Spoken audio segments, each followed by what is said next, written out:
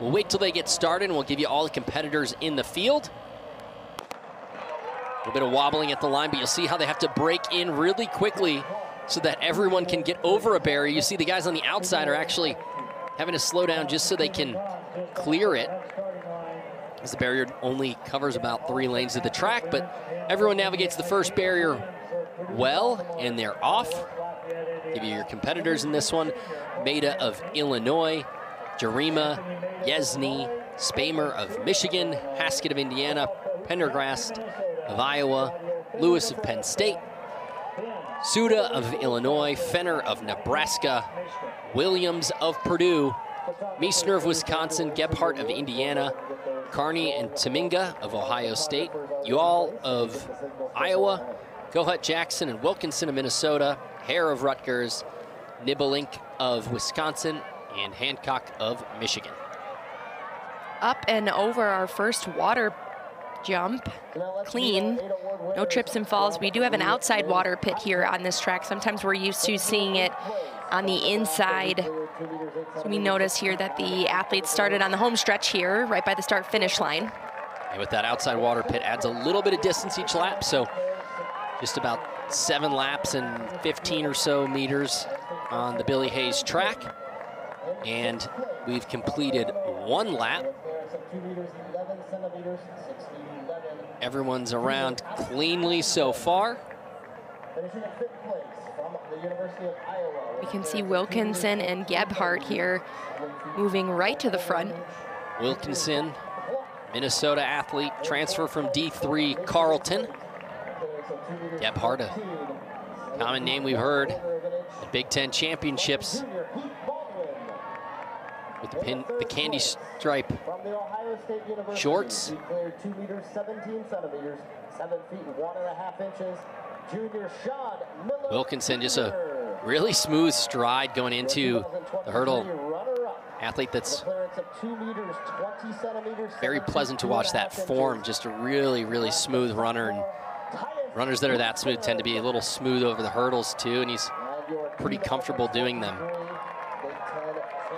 Wilkinson is currently sitting at second best in the NCAA right now. Last year at the Outdoor Championships, he finished 8th overall, earning his first team All-American honors, along with his teammate Alec Baston, who was the Big Ten champion in this event last year. Wilkinson also on the podium there.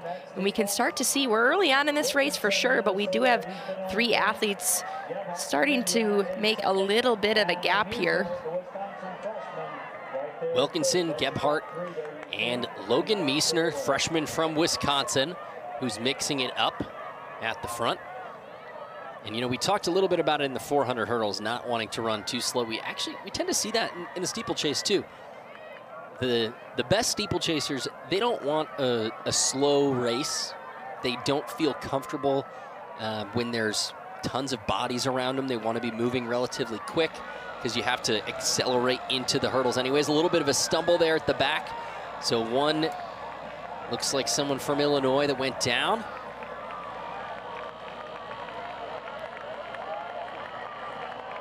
Pretty evenly spaced out here for these top 3 guys. That's Jack Spamer out of Brighton, Michigan, who's currently sitting in 4th place. He's got the 3rd fastest time in the Big Ten coming into today. Recently, he just ran 8:52 at the Penn Relays, and his teammate, Caleb Jarima, who's new to the steeplechase, just ran his first steeple ever at just over 9 minutes, also at the Penn Relays, is currently sitting in 5th. Plenty of laps to run here, though. Steeple, one of those events that really is wear and tear. You have to focus on truly being efficient and conserving energy in the early parts of this race here, to ensure that once that fatigue starts to set in and you're still moving over barriers in the late stages of this race, that you don't make an error where the trail leg comes down on the hurdle, because know that that hurdle will not fall down with you. It is going to take you down, and it is going to hurt. And Wilkinson, the long stride out front. Meissner now makes his move off the water barrier. Down the home stretch once again. Gebhardt on the outside, Meissner on the inside. Meissner just 1 steeple under his belt so far in his young collegiate career. but no fear mixing it up with the best in the Big Ten.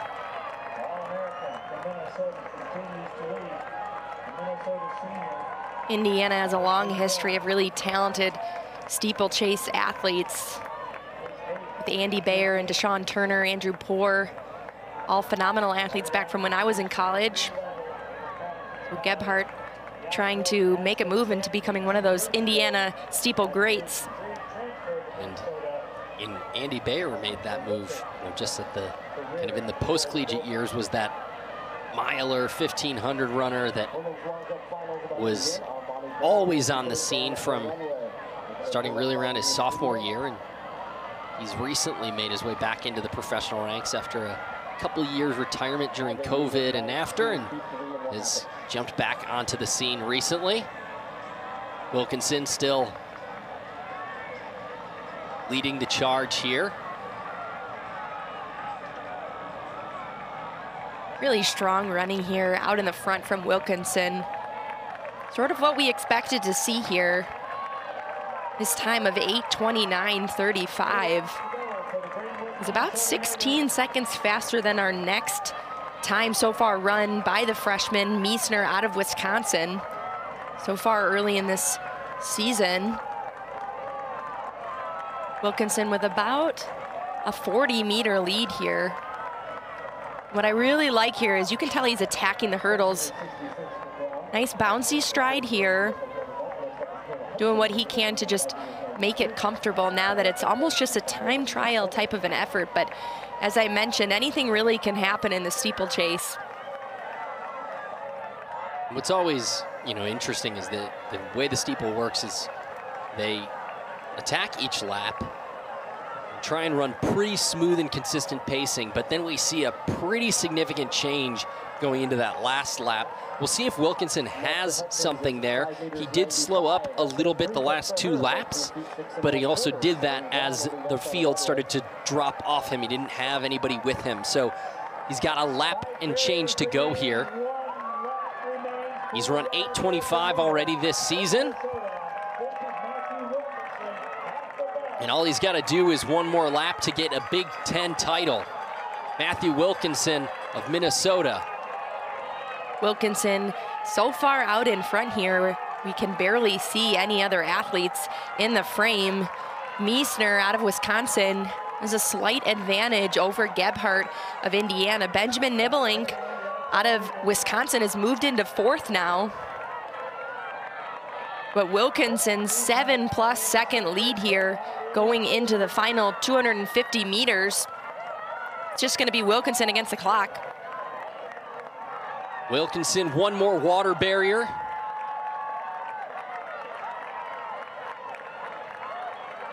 Got the flowing hair, long stride, kind of a Evan Jager-like approach to the steeplechase. And Wilkinson navigates the final water barrier, one more hurdle between here and the finish. And he's really turning it up a bit here. Really important for them to work on fast finish here, really going into these final barriers, but it's gonna be all Wilkinson. No one has contested him here. A pretty easy 8:38, if I've ever seen one, to improve on his finish from last year. That's the Big Ten champion. Matthew Wilkinson, your Big Ten champ in the men's 3,000 meter steeplechase. Second here a year ago. And that 8:38, a really strong performance as he celebrates with his teammate Noah Kohut-Jackson, who came through in 5th.